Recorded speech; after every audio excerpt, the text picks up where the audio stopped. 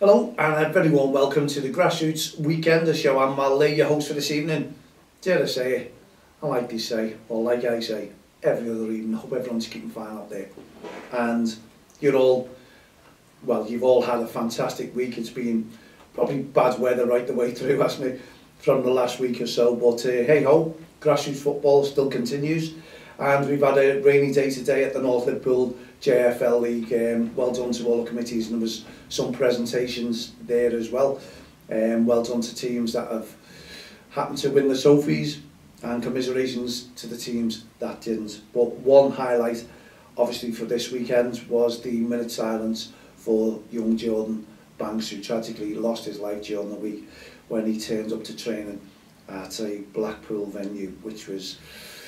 oh, it devastated everyone in the grassroots family. So I just want to commend everyone who took part in the minute silence today. Well done to the committee for organising all that with all the teams, players, managers, parents and referees as well. The spectators were brilliant, you know, everyone adhered to it. So it was fit and start to the day as well, albeit a rainy day as we forecast, no doubt, but it wasn't as bad as last week. But well done to everyone who took part. Right, they've had some presentation, as I say, at the NLJFL, and there was one referee who didn't turn up. That was it, but they got on with it. Another referee replaced him, which was very quick. I must admit, it was interesting day to day, even though it was weather-wise not too good again. You know, it's horrible for the referees out there as well. Well, hey ho, it's one of those things. It is winter football. It's winter, yeah, I suppose it is. Anyway, everyone took part and everyone was having a great day.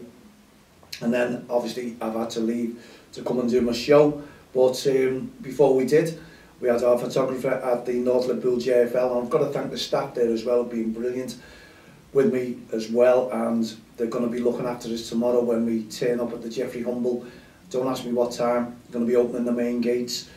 We're going to be running around, and just a massive thank you basically to all the teams who have helped us out during the marathon run as well. So we're expecting around about 12:30, 12:45, because we don't know what we're going to be facing from Warrington into Liverpool.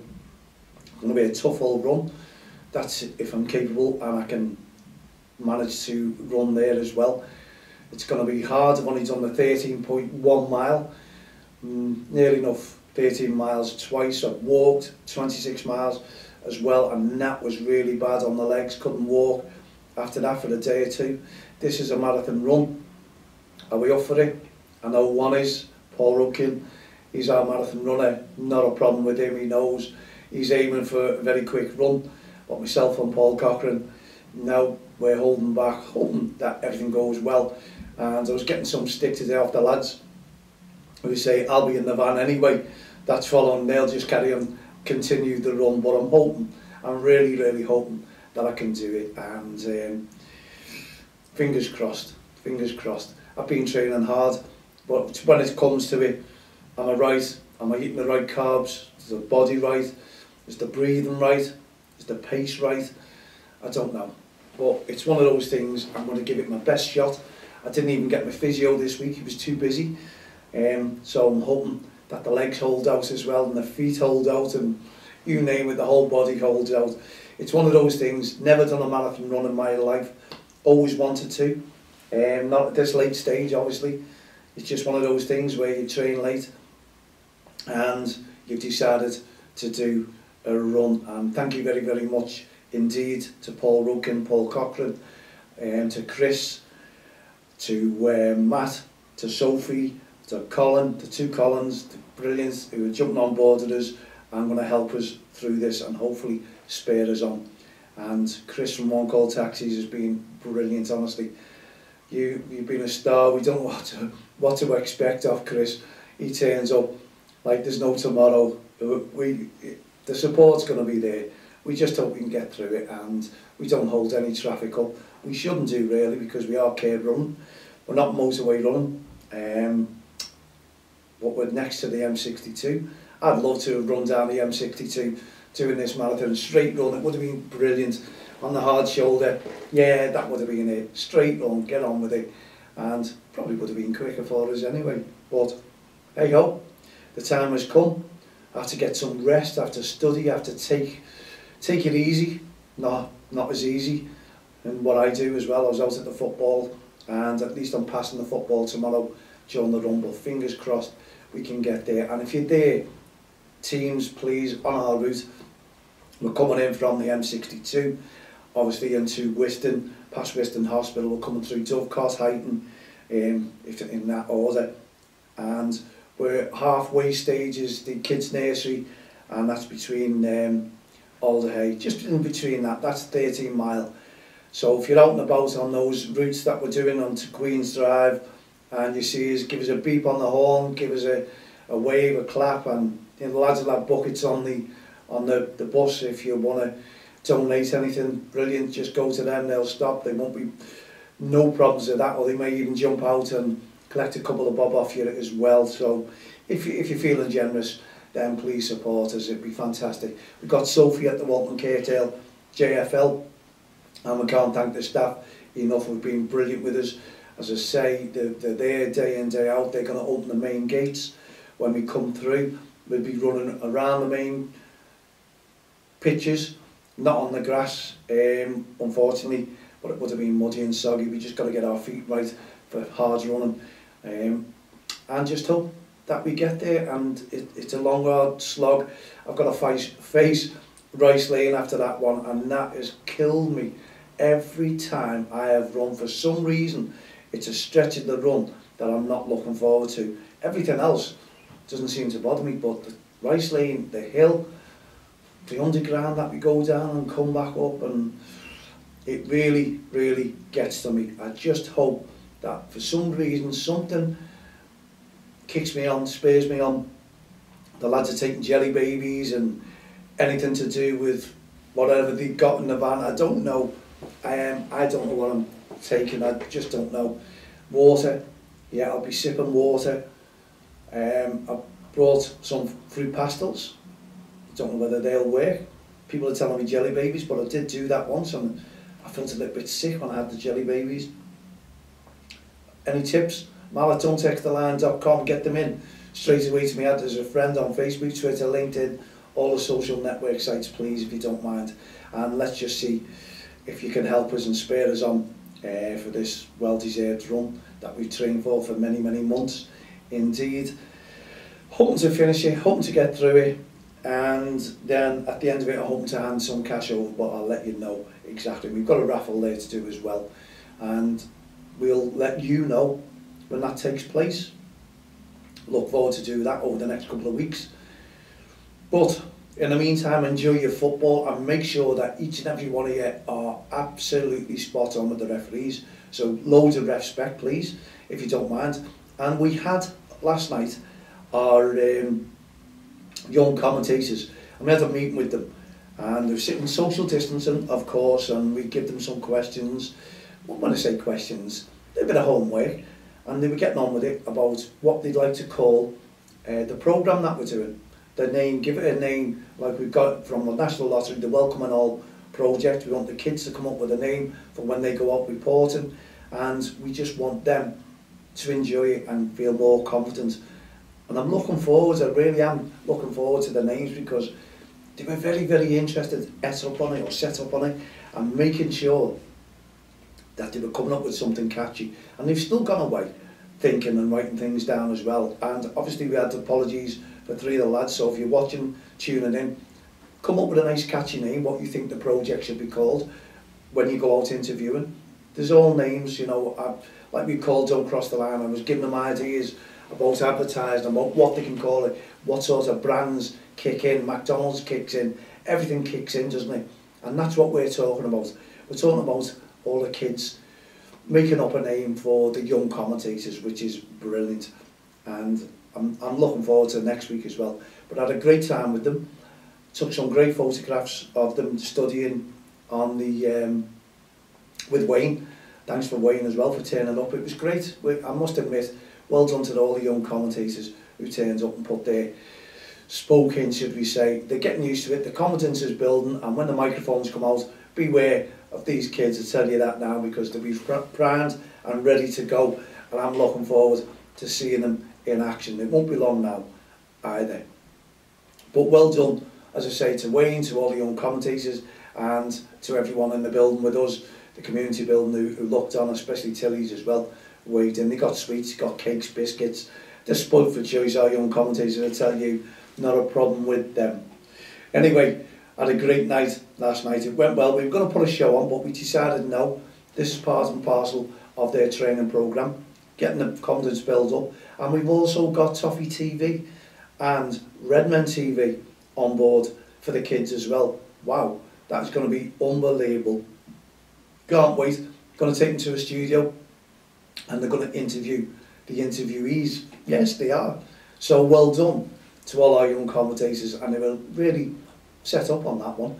You know, it's not just about football, not about sport and activities. The kids can come up with anything, and I'm sure there'll be questions all thrown in, how the kids can get involved, and what the young commentators will be doing when they commentate on a junior football match. That should be really interesting. Looking forward to hearing them doing that one. But as I say, in the meantime, we're still on the weekends of grassroots football, and we still want respect, please, on and off the field of play. Wherever you are, that's what we want. We want to see you looking after the referees, keeping the referees within the game. And well done to Connor as well. Brilliant, brilliant email he sent out to all the parents and to all the managers as well on how to respect the referee and how to make sure that their behaviour is spot on when they go to watch the kids' football. Brilliant. Well done to Connor. And well done to Bob and Julie and all the staff there at the North Liverpool JFL, doing a brilliant job. Every committee's doing a brilliant job when it comes to it. Well, we're coming up to the Premier League season, the end of it. Next week's the end, would you believe? It's a great year to get rid of, I must admit. It hasn't been well done to Man City for hold your hands up, winning the league, getting into the Champions League final, Carabao Cup. They had a great season, and it still isn't over yet. We're challenging for the Champions League. It was a great win for us against Manchester United. I was over the moon that the players did turn up and started performing. Can they go on and win the next 3 games? Well, it's down to us, it's down to our teams. Why not? All these teams go and win 6 in a row, 7 in a row. We need to win another 3 in a row to put us in with a good chance there. And we're hoping that Leicester or Chelsea may slip up too. They've got to play themselves. I think it's today, Leicester and Chelsea. I'm not too sure, or it could be this Tuesday. But I'm in a fantasy league. I'm up there. I'm very close. So I need some goals off my players, please. And I need loads and loads of points to put me ahead. But I was way ahead at the start. And now I think there's about 4 or 5 chasing me, or I'm behind 1 at least. So it's going to be close on the fantasy league as well. We've got plenty of time of the show. And just to let you know that I'm still waiting on my laptops. 2 laptops, would you believe? The 2 of them froze, and in between, and apparently Microsoft put in a program and it updates it without you knowing, and it's Windows, and it's suddenly one of the computers, one of my laptops, that crashed, and within a couple of days the other one done exactly the same, that crashed, and I was fuming because I got that McAfee. Why doesn't that stop it? I'm paying a fortune for that one. This is an antivirus. That wasn't a virus that's gone in, so I've had to send my 2 laptops in for repair, and I'm still waiting on a phone call. Hope it's not a bigger job than what I thought. They need to save the files. We've got some important files on there. It's all about the football, many years, and some great images as well that I just do not want to lose. So fingers crossed the lads can save my day, and if they do, they're going to get great mentions on here, I assure you, and I'll recommend them who to go to, but they're working hard on them, and I just hope that I get a call today or tomorrow that they're ready, because they work over the weekends, so I'm made up with them, and that helps me massively, I assure you. Not too sure whether I'll get a show done tomorrow, but fingers crossed I just may do. I may come out later on and record a show for the Sunday, because we've got the big run, as I say, that big marathon run tomorrow, so I'm not too sure whether I can get a show on the road, but I'll try my very best. And I know the Premier League starts again this week. The teams are all shattered now. They're all playing 2-3 games in a week, and as I say, it was great to see Liverpool turn up against Manchester United. I really couldn't understand why they dropped the first team against Leicester City, to be honest.